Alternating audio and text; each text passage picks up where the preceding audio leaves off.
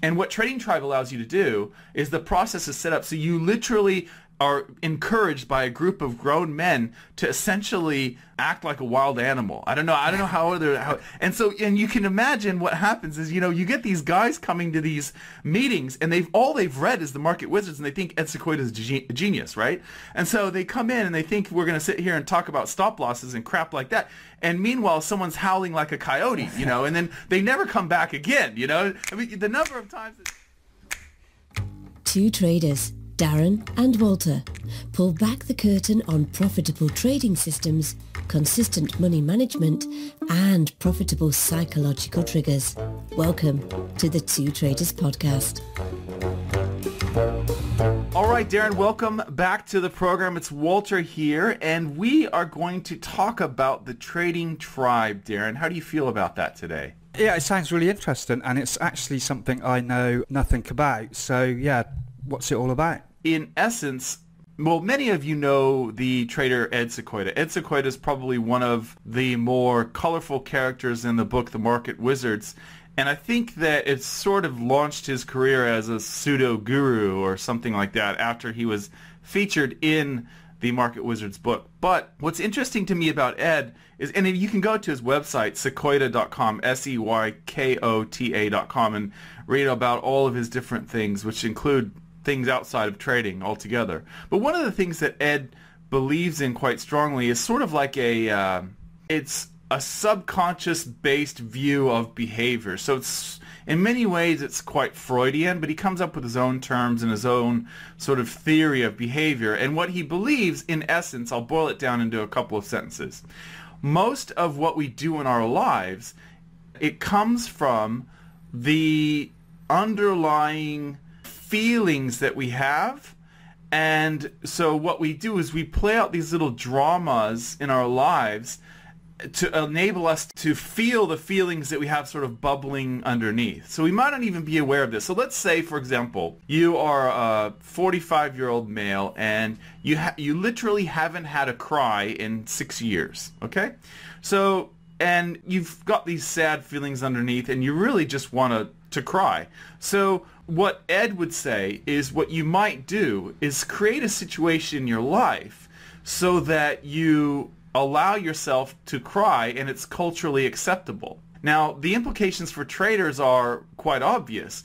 We might set up positions in our lives, trading-wise, so that we end up experiencing emotions that we otherwise couldn't really experience outwardly in terms of, it being culturally acceptable. So it's kind of like this, you've got this behind-the-scenes thing in your subconscious that's plotting and trying to set up situations, this drama in your life, and by doing so, it enables you to experience the emotions that are sort of bubbling underneath that you're not really aware of. And so this is how the Trading Tribe, and I would recommend, if this resonates with you, you should really buy Ed's book. It's not cheap, it's over $100, I think, but he's got these tribes around the world where people go through this process. He calls it the Trading Tribe process. It's free to join these groups. The only thing is a lot of these groups have a bit of a waiting list because they're quite small. And of course, Ed's become quite popular, and so people have sort of gravitated towards these. But the first thing you should do is read the book, because if you read the book, you'll get a good background on what it's all about. And then you know what to expect when you attend a meeting. The meetings that I went to for years, we had people that would come in the door and didn't know what to expect. And so they just knew that Ed Seykota was great and they were into trading and they wanted to hang out with other traders. But in the book, you learn that what we do in the meetings has really nothing to do with trading in terms of talking about entries or exits or profits or anything like that. All you're really doing in the Trading Tribe process is it allows you a situation for you to experience sort of these primal emotions that you can't otherwise experience in life. And you kind of feel like maybe if you're into running or something, you've done a long run, you kind of feel spent, you kind of feel exhausted, and you kind of feel good after you get out of these meetings. So if this is something that makes sense to you and you think, oh, that's really fascinating, I think that it would be something to definitely take a look at. Darren, does that make sense? Do you have any questions about that? Or what are your thoughts? Yeah, I mean, I'm curious. Are you sort of saying that we've kind of basically got things that we haven't dealt with maybe from when we were kids, and And then the mistakes we make trading are kind of we're kind of deliberately forcing ourselves to deal with those issues that we've got. Is that what you're saying? We're kind of sabotaging, say, for instance, we've got issues with money from when we were a child, and then we're kind of trying to force ourselves to confront those things by sort of deliberately making, the same silly mistakes when we're trading and losing money to try and confront that. Is that what you're saying? Like, say you go, when you pick girlfriends, you always pick like the wrong sort, but you keep doing it, no matter, even though you know that it's bad for you. Are you saying like, similar sort of thing to that? Well, it could be like that. Ed might say that it comes from there, but it could be as simple as, you live a frustrating life. Let's say you go to work every day and you're in a cubicle that is tiny and you feel kind of pent up like an animal, and your boss is a real asshole, and just things aren't really nice in your life, and maybe you're going through a divorce, and it's just like a lot of things are happening, right? So you want to just kind of scream, right? And you want to rage against, but you don't do that. You don't allow yourself that outlet. So it could be related to earlier, like you say, childhood, but it also could just be a recent thing. And culturally, like in the Western world, you have no real outlet. You're not a boxer, or you don't lift weights, or you don't play racquetball or squash or whatever. You don't have anything where you can really get out your aggression. So what you do is you set up these little dramas. Like, for example, you might go to, here's an example, okay? Here's an example, and I was going to write a blog post about this, but I'll let the cat out of the bag. There are these two fellows in the Northern Territory in Australia, and one of them had and I think they were like, tradesmen, they're like, I think they work on roads or something, something like that. They're outside, and they weren't in an office. And one of them had a bag of Doritos, okay? And he really, I don't know about you, Darren, but if you're anything like my wife, when she has a bag of Doritos, it's really tough to get your hand in there and get a few out. So it's pretty tough to I've got to be sneaky about it and strategic, when she's not looking and things like that. But so these guys there was one bag of Doritos between the two of them, and one of the guys wasn't sharing, and the other guy threatened him with a stick, right? So then the guy with the Doritos walked over to a witch's hat, right, which is an orange cone that they have on the side of the road, those caution cones, and picks it up, pulls out a hatchet, and then threatens the guy that has the stick. and then these bus drivers came by, and the bus drivers had to break up the fight and literally tackle the guy with the hatchet. And it was all over Doritos. Now, what Ed Seykota might say is that these two guys, were feeling kind of angry, but they didn't have any outlet in their life to release this anger.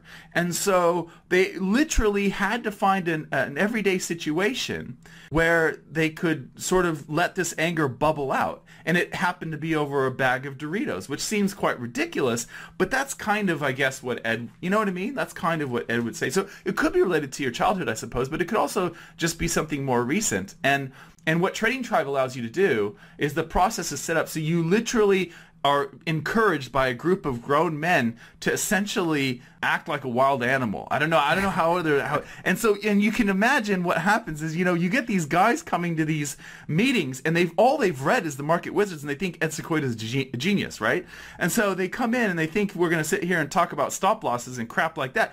And meanwhile, someone's howling like a coyote, and then they never come back again, I mean, the number of times that someone would show up for the meeting once, and we could almost predict it based on one question. I would always ask them, I said, so have you read the book, The Trading Tribe, the book? And if they said no, we were like, well, this guy ain't going to come back again. But if they said yes, then it was, it was a 50-50 proposition. So it was pretty funny. But yeah, so I would encourage you, there are these around the world. So anyone listening can go to Ed's site and find out if there's one in your city, because there probably is one nearby. Did you find that it helped with your trading then to go to these classes? Yeah, I did. But here's the interesting thing.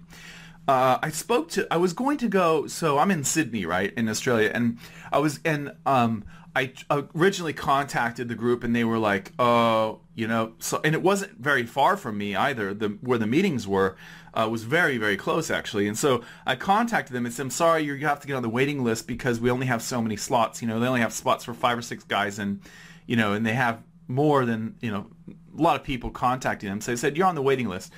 And so then I contacted the guy in Melbourne and I said, hey, I'd like to go to your group. And I figured, hey, look, it's only every fortnight. I'll fly down to Melbourne for, the night and just go to this meeting because it's worth it to me, right? Because I was really interested in my psychology. And so the guy in Melbourne said, well, we had the meetings, but they got out of hand. We ended up talking about trading, so I just disbanded the group, which I think is a pretty common thing, that it sort of mutates. And so what happened to me anyway, and the other guys that are still in the group probably would disagree, but this is what happened for me. I found that the group had drifted away from the original goals. So Ed holds these Trading Tribe meetings in his home, and you can go there. Now, that's not free. I think you have to pay for that. But he holds these meetings, and then the idea is that he will send these traders out into the world, and they will set up their own little tribe groups, right, which are free. So that was the idea. Now, we had originally in our group a guy who had gone and learned from Ed, and then he moved to Queensland, so he had to fly down for the meetings, and then he stopped coming, right? And so then in the group, we didn't really have anyone that had the original contact. It's sort of like the apostles, who actually knew Jesus or whatever, So it's sort of like this. So it kind of changed because in the beginning of the group, you're supposed to beat these drums and pound on these drums, and it sets your mindset. It's interesting how the group syncs up to the drumming. Well, our group here in Sydney changed, and we started, and Ed talks about in his book how it's really important, these primal sort of beats on the drum sort of tunes you into what you need, the state of mind you need to be in to do this. Well, our group mutated that completely and ended up like bringing guitars and so it was almost like the focus was on the music. So I'll always remember the first time when someone said, I think I'd been away on holiday or something for a while, and they said, hey, are you going to stay for the music? I'm like, what do you mean stay for the music? We did the drumming in the beginning. And they go, oh, no, we jam now after the after the meetings. I was like, whoa, I was like, wow, this has totally changed, like the leader had changed of the group, and it totally, and I was like, no, I'm here for the tribe, I'm not here for the jamming. So that was another thing. And then I think what happens also, Darren, is you get kind of in a rut. So what happens with Trading Tribe is you literally experience your emotions in sort of an outward movement, I guess, is one way to say it. So it's very physical, like it's physically demanding to do this, right? Yeah. Well, I found that some people in the group, in fact, most people I thought were kind of going through the motions. It's kind of like, that guy on the dance floor that only has the one move and he uses it on every song. I kind of felt like that was the same thing that was going on in Trading Tribe where, you could almost predict what a guy was going to do in the tribe based on who it was because he only had so many moves and it wasn't like they were really feeling the primal, you know what I mean? So, yeah, it was almost like it was about the music. It wasn't really about what I thought Ed had really wanted it to be about. And so I just left the group, and it just started, to me, it drifted too far away from the, but I thought it helped me, but I thought it wasn't on center. It wasn't on point anymore. It wasn't, if Ed walked in, I think Ed would definitely have a list of things and say, look, you got to change this. Like for all I know, they have like a backing vocalist group and an amp now. You know what I mean? Like it's totally gone to the music and people aren't really feeling it. They're just kind of going through the motions, I believe, or they were when I left. So that's just my sort of take on it. But I think it's difficult. I think the most difficult thing is to keep it centered on what it's supposed to be on, which is about experiencing emotions and not to talk about trading or get into music or whatever else. But that's my view. Yeah. It sounds crazy, but I kind of relate to it. When I sort of get to the start of the week, I feel myself kind of being built up, like I'm getting ready for, like when you used to play rugby at school, we all used to sort of get together in the changing rooms and have a huddle, and then you do this kind of running on the spot and chanting, counting to 10, a bit like the hacker, And that kind of ties in with my feelings that trading is like a sort of performance sport. You have to like kind of get built up and get in tune with your feelings and kind of I kind of get that feeling Monday morning like I want to sort of run on the spot and scream, but you don't do it. You sort of suppress those feelings, and we know traders that suppress feelings don't perform as well. So, it makes some sense, definitely. And the interesting thing you said about, some people kind of got into it more than others, that also ties in with, what they say that, not everybody can learn to be a trader. You have to have some sort of, innate ability as well, or you at least have to know your particular brand of ability and then focus on that when you trade, rather than just everybody doing the same thing. And that's, I think that's why, certain strategies kind of work for certain people, and then the mirror opposite works for others. So yeah, it sounds. Well, are you going to start one, Walter? Are you going to start a new tribe? Then? Well, I don't know. I mean, I think no, I don't know. I mean, probably not. I mean, I think Ed sort of has his mitts on it, because he went through and he contacted all of the tribe leaders throughout the world, and he wanted to make sure that they were still reporting back to him, to one, I think, tell him that they were still in business, basically, they're still meeting, and two, to kind of see who was running it and if they had any connection to him, and they if they knew basically the trading tribe process as he talks about it. So and at this point, the Sydney group, as far as I know, they don't have anyone who's actually met Ed and gone through the process with Ed. So, he kind of has this list on his website where he's actually pulled quite a few groups off the list because they haven't really reported back to Ed, or he doesn't really know who's there and what they're doing. So yeah, so he's kind of cleaned that up a bit. So I mean, you could certainly do something similar, and I think it would be worthwhile for a lot of people. I also believe, though, like you, Darren, that you can do other things, like you can meditate, you can do something physically exhausting, like swim far or run far, do something to kind of get that out of your system. It's not the same as Trading Tribe for sure, but I think those sorts of things help. And I find it fascinating the number of excellent traders, especially traders who trade sort of short-term time frames, who have some sort of background in sport, where they've played sport at a high level, because I think that there's something about the discipline and the exertion and that, and being sort of very regimented that helps traders. I don't think it's, and maybe I'm wrong, but I don't think it's as important for someone who's trading the weekly charts, but I think it's quite critical for those who are trading the lower time frame charts. There are a lot more pitfalls in that, but I think your thoughts are really, really interesting. I think we could probably even do another podcast on that, on what you were talking about, because that's quite fascinating, really. Yeah, I mean, I've never heard of this before, but I'm going to go and check it out now. I'm kind of into anything psychology based at the moment. So yeah, I'll definitely check it out.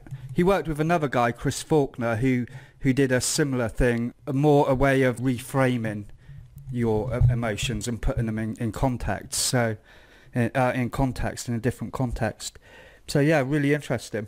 Yeah, that's why I wanted to let you know, just because I thought it was something that you would be interested in. Also, let all the listeners know, because despite the fact that Sydney, the group here may have sort of, I believe, strayed, and I'm sure they have their own viewpoints on where they're at and what they've done, but to me, they strayed away from the main focus of the Trading Tribe. But that doesn't mean that you can't find a really good tribe. And the thing is, it's free, It's such a great, if this resonates with you, it's such a great way to try and pull those emotions out so that they don't pop up in your trading.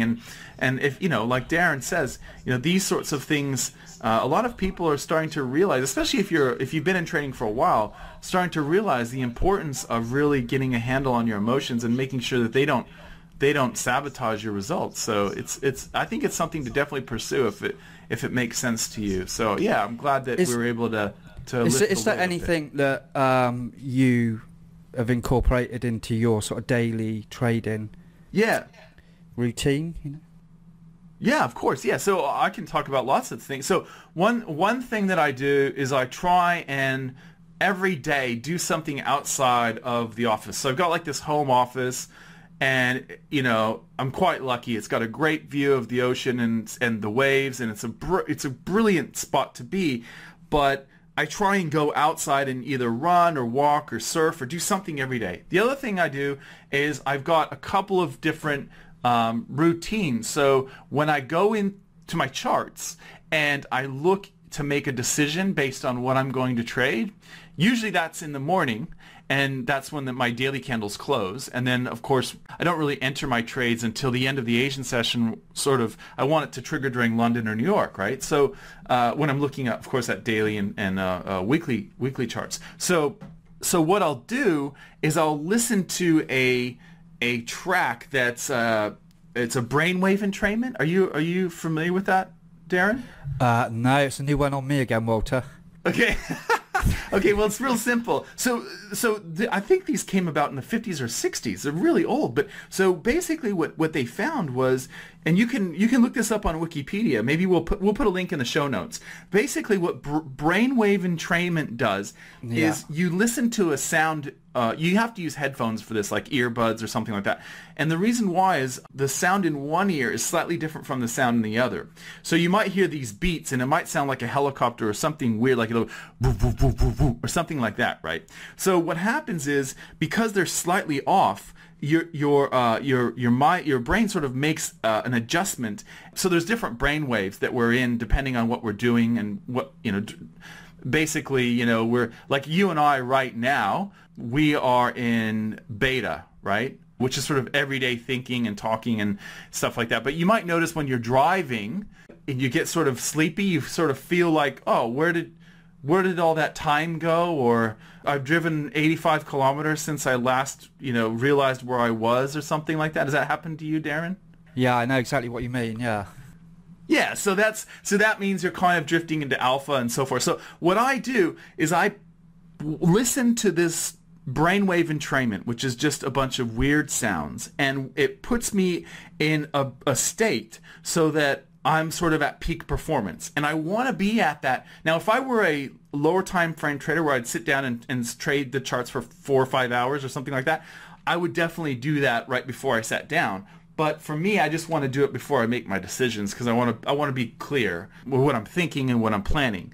So it's a little bit different for me compared to some traders, but in essence, that's what I'm doing, is I'm putting myself in the right mindset so that I can make really clear decisions. And I'm just using a brainwave track to do that. So, and the other thing I do is during the day, sometimes I'll have, I know it sounds like I'm an old nanny or something, but I'll have like a nap, and before I have my nap, I'll listen to, they are basically hypnosis tracks, and they set me up for trying to overwrite my underlying things that we were talking about before that the trading tribe tries to get to. So these underlying negative feelings and thoughts that are bubbling underneath in your subconscious. So these tracks are meant to overwrite that with something positive. And then finally, when I go to sleep at night, and it took some finagling to get my wife to agree to it, but basically I have these subliminal tracks that play in our bedroom all night long, and they're on repeat. There's 8 of them. And so these tracks, it just sounds like the ocean, right? It just sounds like ocean waves, which is funny, because if we open the window, we can also usually hear the ocean. So you can't tell the difference between, the window being open or these tracks. But basically, these tracks are also subliminal messages that are meant to help you to, again, sort of take out the negative and override it with the positive. And so that's basically, those are the 3 things that I do for or 4 things, I guess, if you count, physical activity that I do for my trading. And, for those of you that have spent any time working, we talk about trading psychology stuff. We talk about all that in the trading psychology course and all that. But I think anyone can do this. You just have to go and find the right resources. And I'll plug those in at the bottom of this podcast, so you guys can go and do your own homework. But yeah, so that's basically what I do. So I don't do the trading tribe anymore, but I feel like I kind of have it covered. But I do miss the drumming sessions. There's something really interesting about, having a bunch of people in a room. And it's fascinating, Darren. Like, if you go to Trading Tribe, you'll see. It's like, I don't know if you're into music, but like the group actually becomes one. So the drumming starts out and it's really scattered and it's kind of all over the shop. And by the end of 5 or 10 minutes, you have everyone sort of playing this song. It's like jazz or something. It's weird how it just kind of becomes a song out of just chaos. It's really kind of cool, actually. Yeah. Wow. Yeah. See, I just don't go that deep, really, and I'm gonna certainly have a look at it now. I kind of do a weird, like if I'm trading the 4-hour charts, I do like a weird thing. I have like an alarm that goes off maybe like 5 minutes before the bar closes.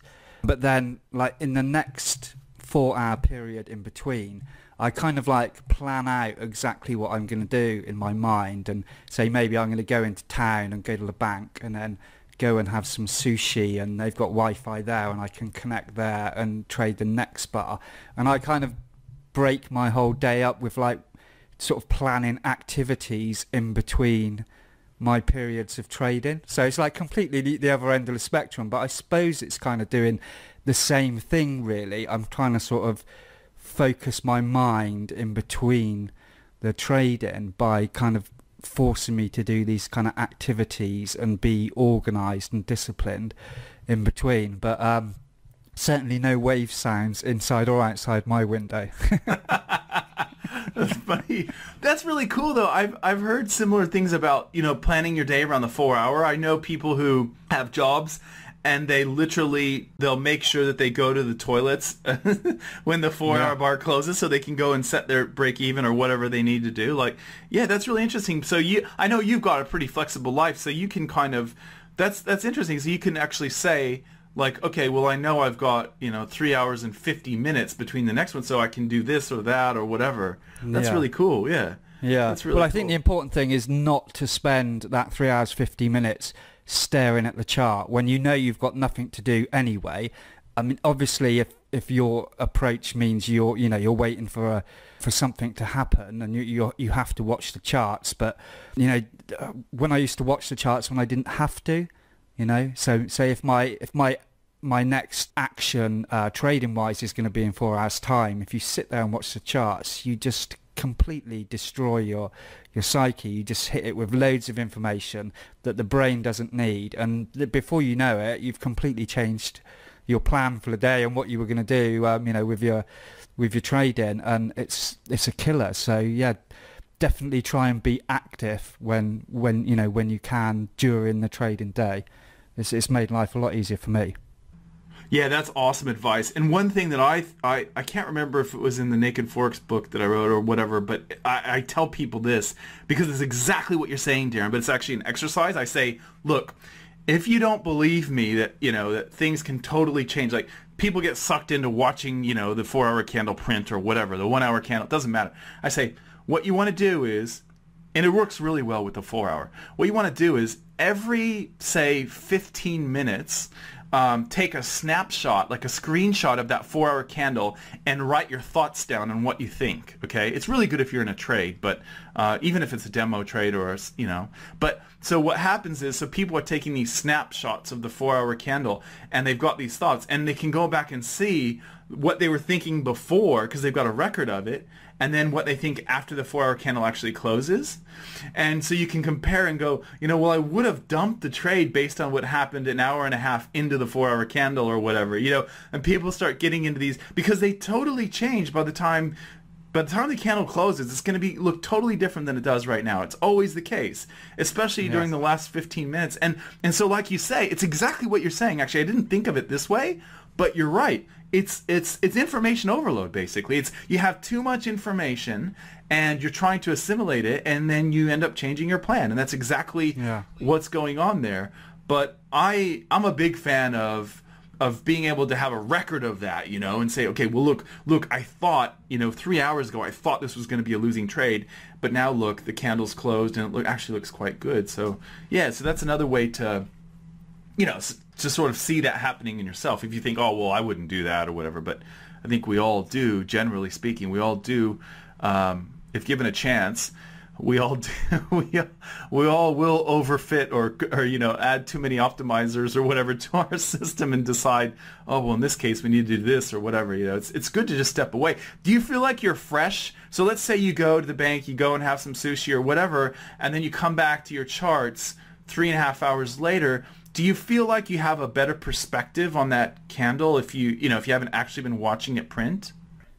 Yeah, definitely. If I sit and watch the charts, I find it physically draining. And if I sit and watch the charts all day, by the end of the day, I'm just completely shot, you know? Yep. And if I've been active, especially, you know, I walk quite a bit.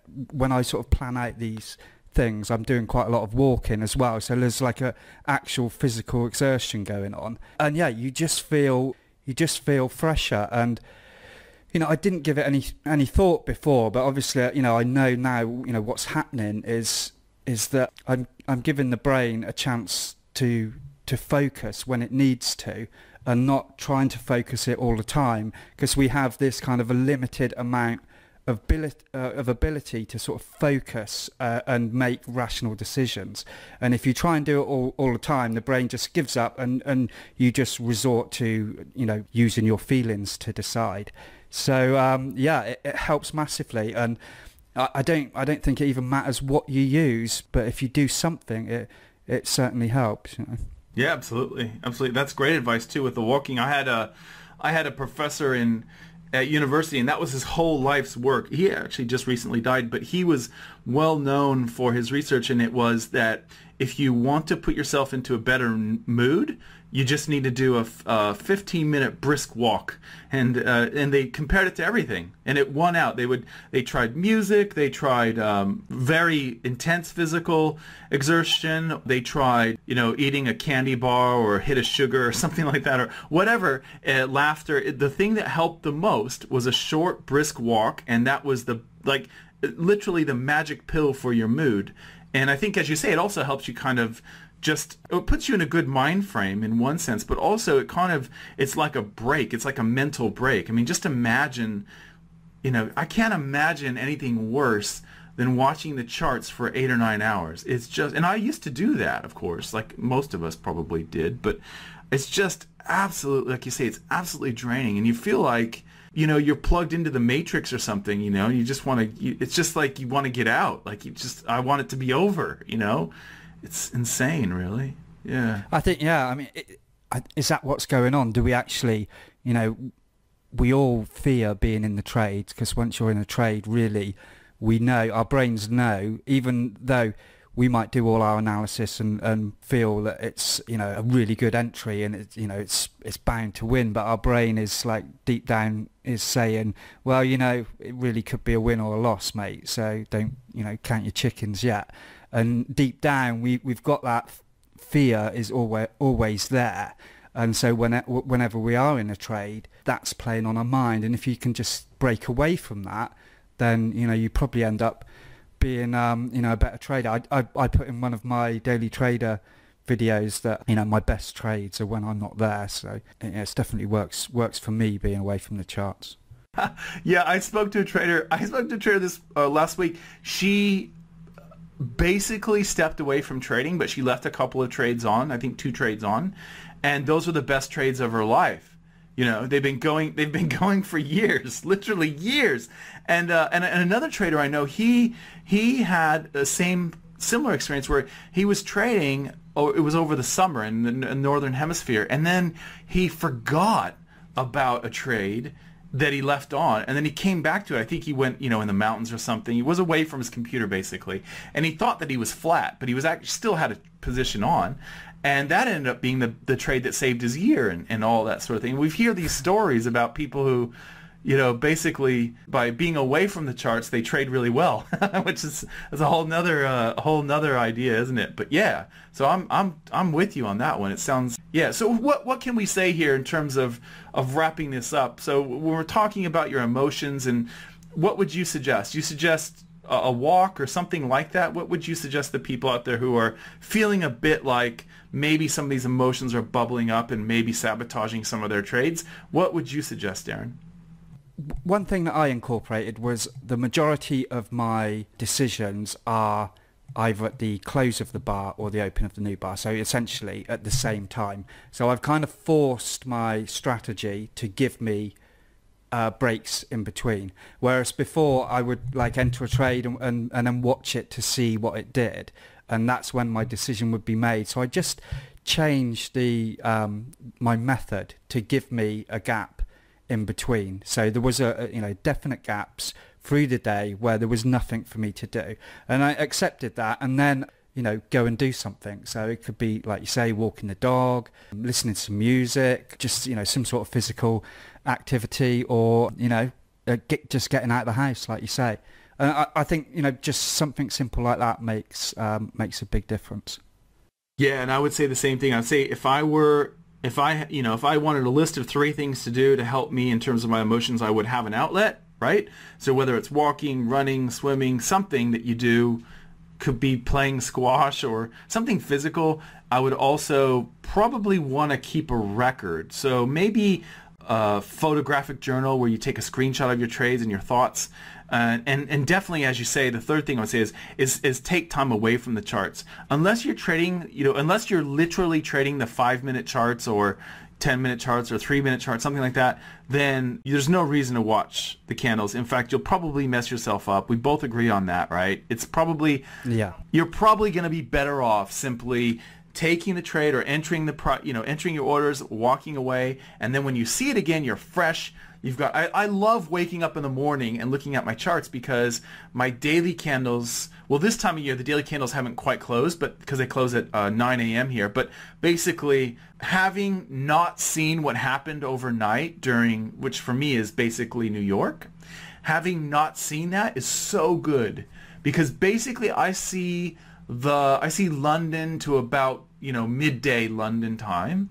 And that's about it. So the rest of that I don't see. So I don't see New York much at all now this time of year. And so what's great about that is in the morning I see these candles and it's like a new chart.